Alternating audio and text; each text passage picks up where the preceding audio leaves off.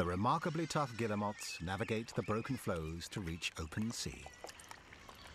Only then will the young learn to fly. In mid-August, ice fields break up around Wrangel Island.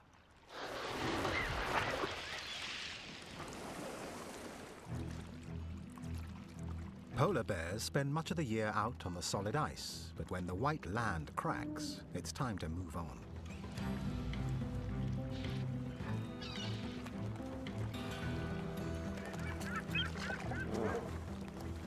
Their Latin name, Ursus maritimus, means sea bear, and for good reason.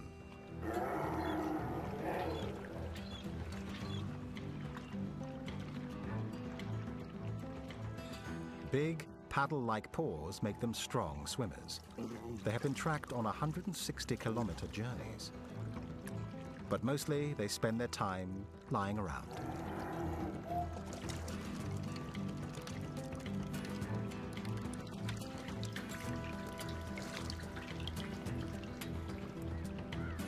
As the ice recedes, roaming bears have one last chance to jump off at Wrangel. Global warming has increased the time it takes for solid sea ice to form along Russia's northern coast. The ice is the lifeline for the polar bear to get food. Every year, hundreds of bears take refuge on Wrangel to await its return. Life on the island means lean pickings.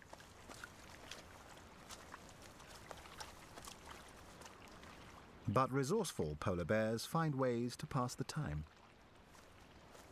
Like any puddle-loving youngster, this young bear can't resist a shallow lagoon.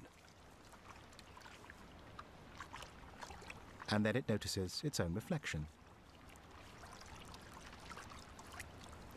But something even better catches its eye.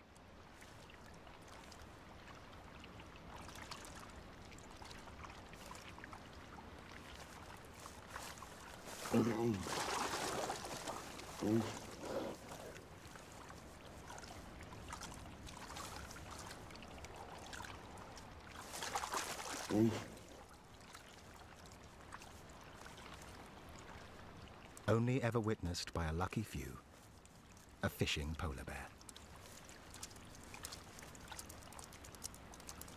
But what now? The bear has little idea how to handle its prize catch.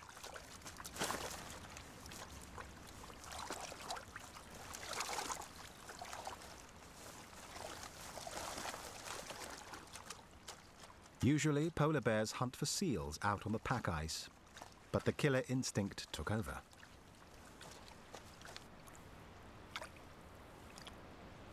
A huge surprise for the bear.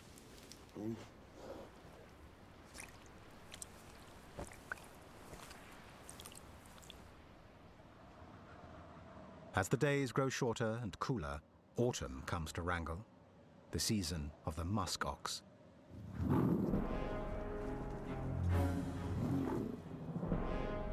In September, all over the island, males gather to compete for dominance.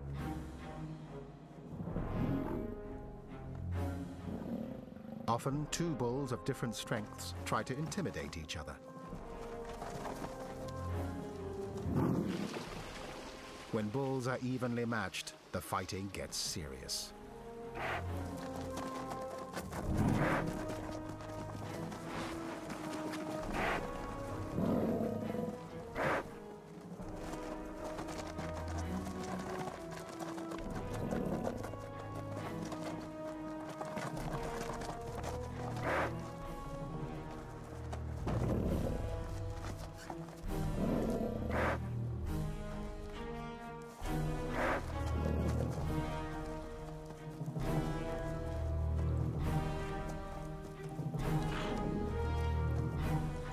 They each weigh around 400 kilos.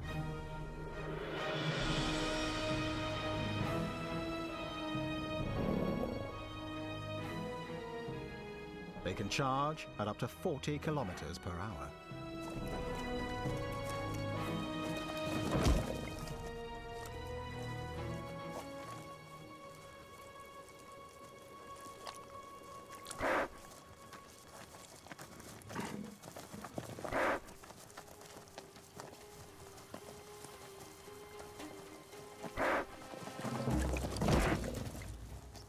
The impact can be heard a mile away. The force is like a car hitting a brick wall at 27 kilometers per hour.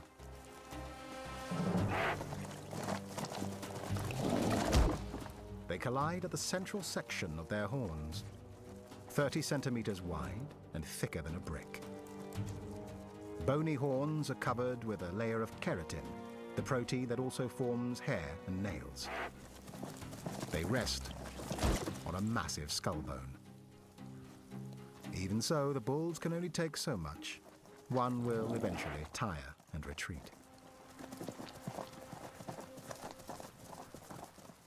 The winner keeps the harem.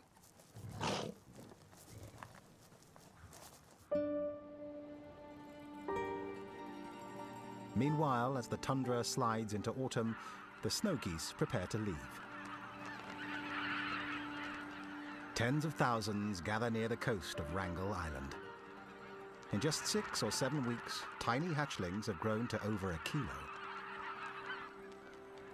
They are ready to fly as far as 5,000 kilometers to New Mexico.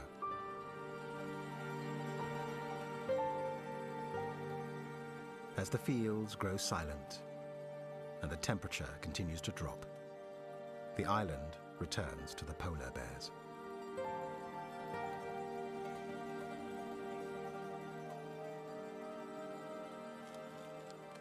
With no ice to hunt on, the bears are hungry. They're stuck here. They need the whole region to refreeze before they can move away.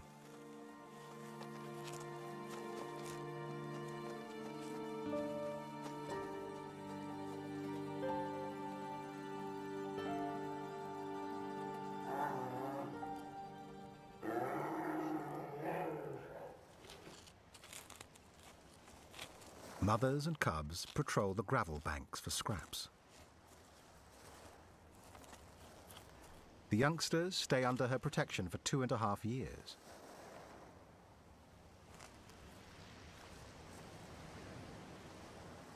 Other than when mating or caring for cubs, polar bears are solitary.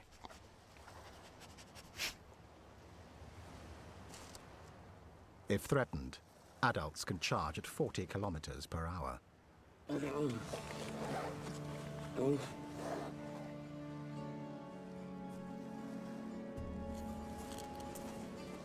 Mothers with the youngest cubs stay on high alert.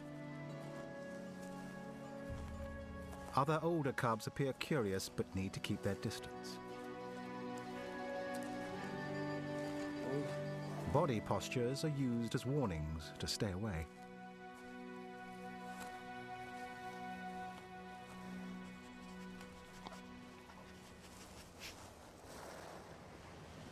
Mothers normally remain placid, but bad-tempered males with 5-centimeter canines are best avoided.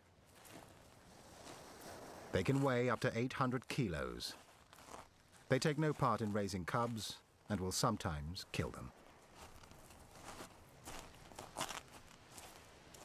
Females will defend their cubs if need be, but wise mothers simply avoid potential dangers.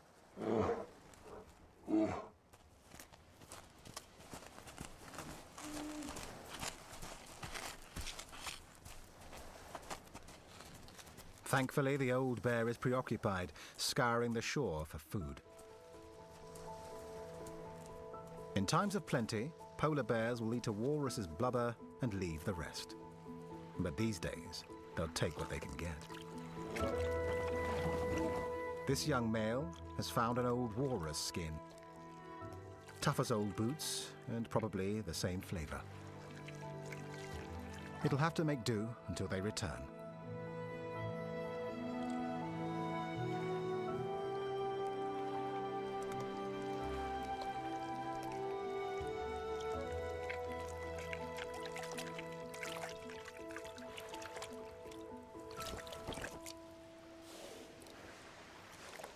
Wrangel attracts the world's largest population of walruses. Like polar bears, they normally live on the ice. Up to 100,000 come here when the Chukchi sea ice melts.